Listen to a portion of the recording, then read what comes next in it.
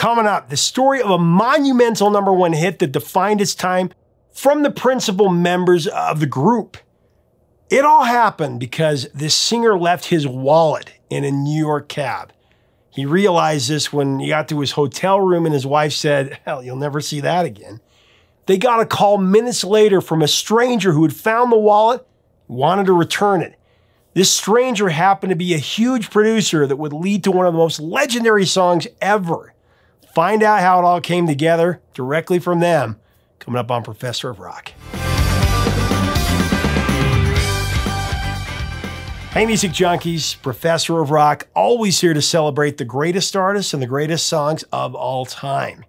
You know, if you want the straight stories behind rock's legendary hits from the actual artists, from those who were there in the room creating it, you're going to want to subscribe below right now. Click the bell so that you always know when our latest interviews and stories are going to come out. And check out our exclusive content on Patreon and our latest merch, including our amazing vintage years collection from amazing artist Thomas Estrada. He did all the rapping stuff, or does that. I'm ecstatic to bring you yet another episode from our series Revelations, where featured artists go deep on their greatest songs and albums, insight into the biggest hits of all time, and stories you won't find really anywhere else.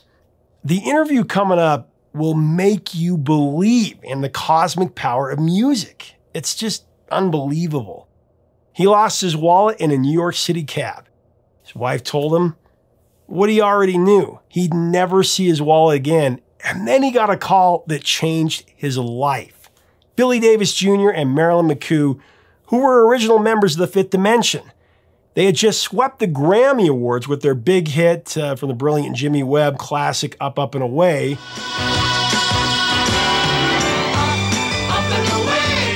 And yet Billy losing his wallet would lead to an even bigger hit, even more Grammys. With the transformational psychedelic soul #1 classic, The Age of Aquarius, Let the Sunshine In. With the Wrecking Crew playing on it, and the great Bones Howe, you know, his brilliant idea to combine two songs.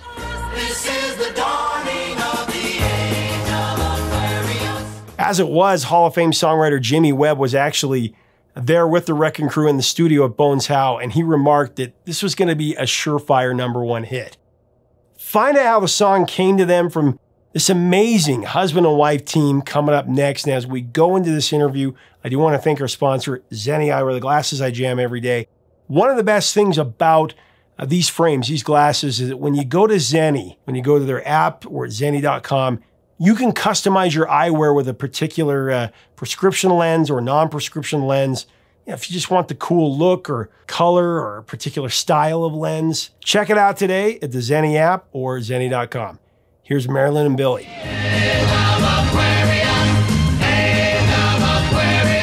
Aquarius was massive. 6 weeks at #1 on the pop charts. It was the second biggest hit in 1969, #1 in the AC charts, #1 in Canada. It went platinum.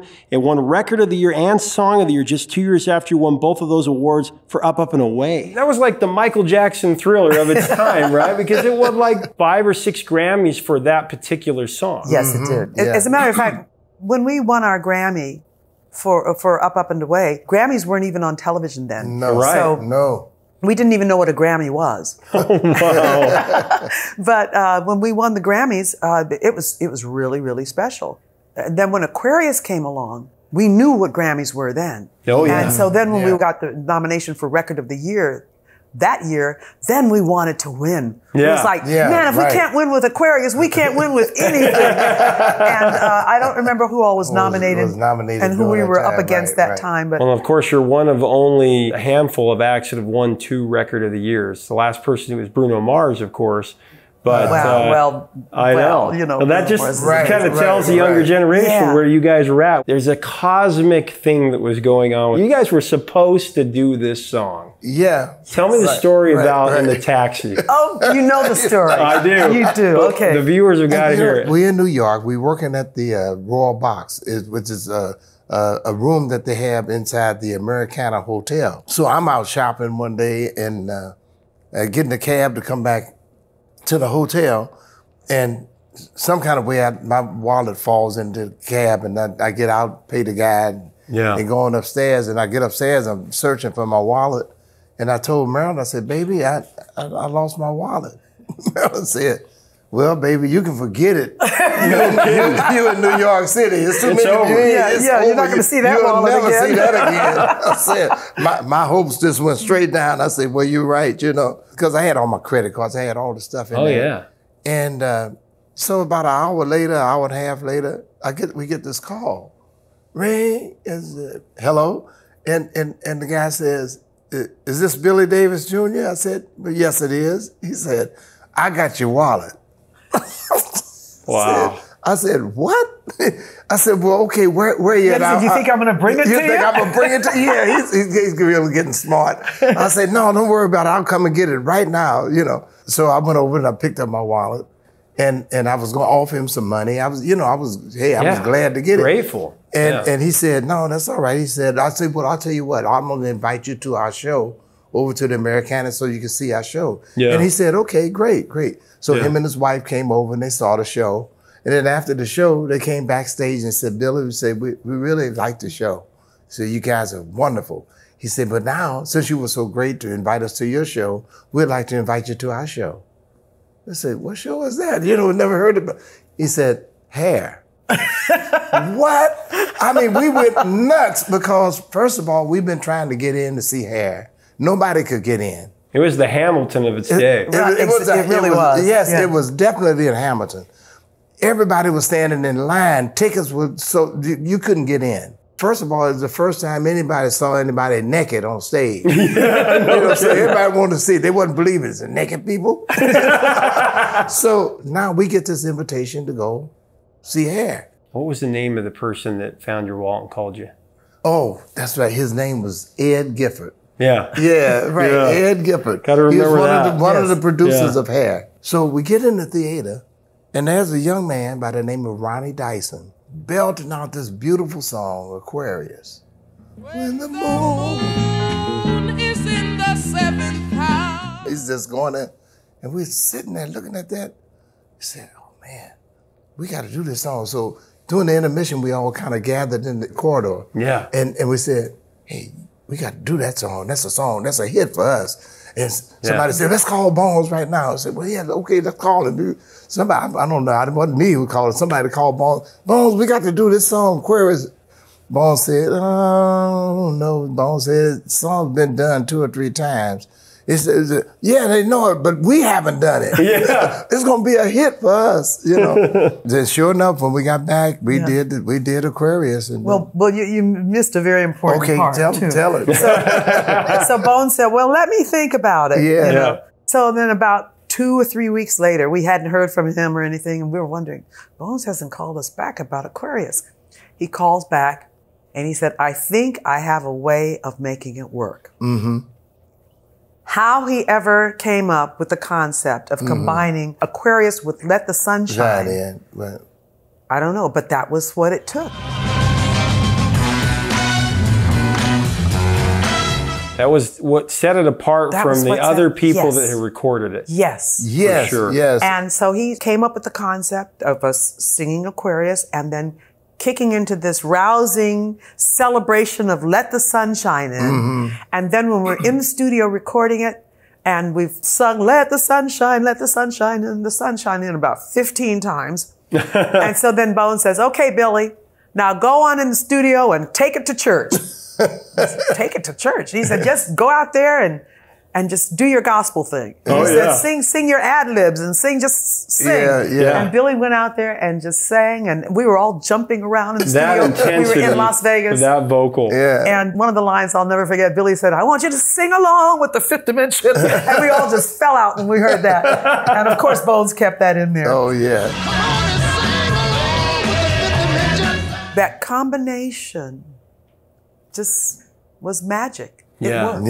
Yeah. It was meant to be. And also, it has the distinction of being recorded in 2 different studios, Las Vegas and California. Exactly right. Yeah. That had not been done very often. From a pop song that I can think of at that time, it had never been done. And another thing it did is like Let the Sun Shine In, Flesh Failures, which was done at the end of the show of Hair.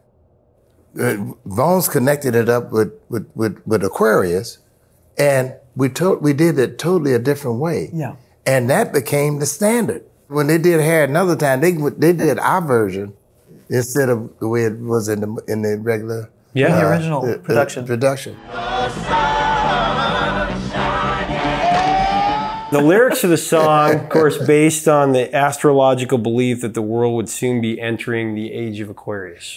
Age of love, light, humanity, unlike the current situation. People have different philosophies of what the Age of Aquarius is. They think of it, we're upon it now. Some scientists say it's not till like 2026 to 2062. They don't know, but... It's the first time I've heard that one. Yeah, me too. We've heard that we've been hearing that we're past the Age of Aquarius. Right. Yeah. Such a spiritual song. It just brings the universe closer together. I remember hearing it as a little kid, but then hearing it again in Forrest Gump. How they used it in Forrest Gump. Wasn't that amazing? Oh, yeah. We were so excited when we heard it in Forrest Gump. Instead, they decided the best way for me to fight the communists was to play ping pong. And what was cool about that, too, is that Forrest Gump, the way they use that soundtrack is that they go from the baby boom era, 50s to the 80s, and all those key songs, those are the greatest songs of all time. To be able to be one of those songs side by side with, Buffalo Springfield and all these great songs, Fleetwood Mac, and these are songs that move the world. One thing about Let the Sunshine In, even today when we do Aquarius, Let the Sunshine In, people are up.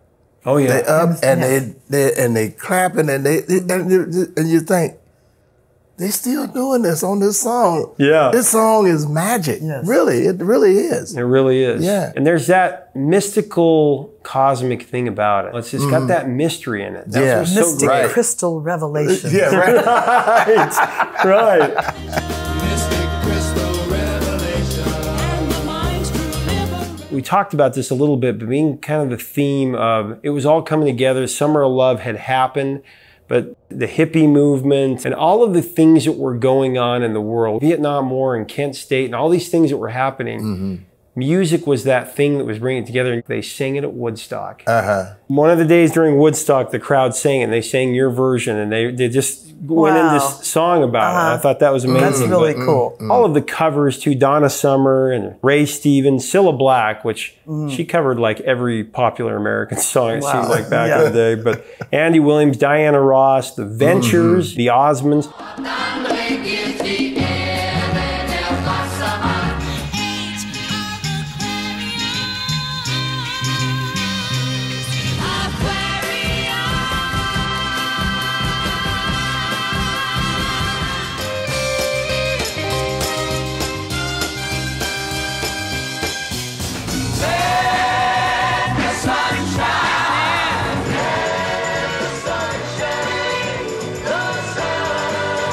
Hans Zimmer's version. Have you guys ever heard that? Bird on a Wire. I thought that was really cool. Did you ever see when they used it in The Simpsons? No, we didn't see that. No. We missed a lot of... But that's great. Well, and then when you won the Grammy Award, you saw the impact that this song had. What was your feeling going forward from there? The feeling was, okay, what's the next record? Yeah, right. How do you follow up that song? Yes, exactly. Yeah. What do I do for an encore? Yeah. That was rough. Well, we were excited to have been a part of that song. And we were excited to see how it came together and how successful it was. Having no idea that, let's see, so this is 1969, 1970, and 80, 90,000.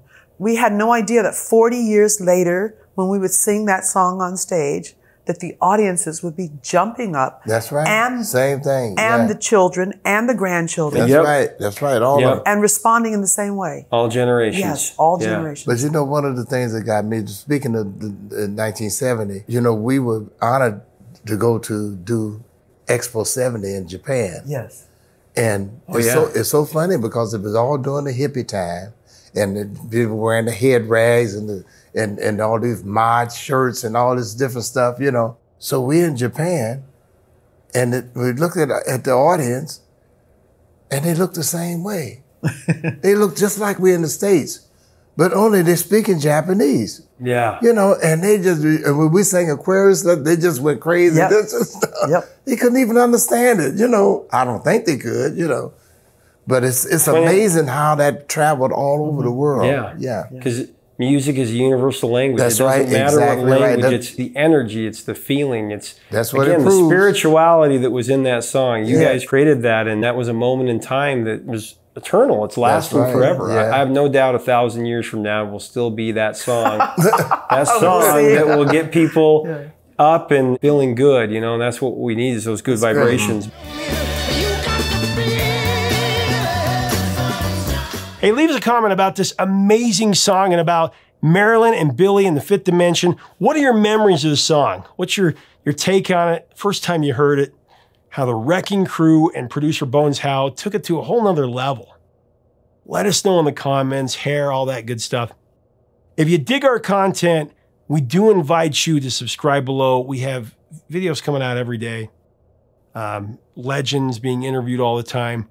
And make sure to look us up on Patreon and to check out our merch. This really helps us keep the music alive. That's what this is all about. Till next time, 3 chords and the truth.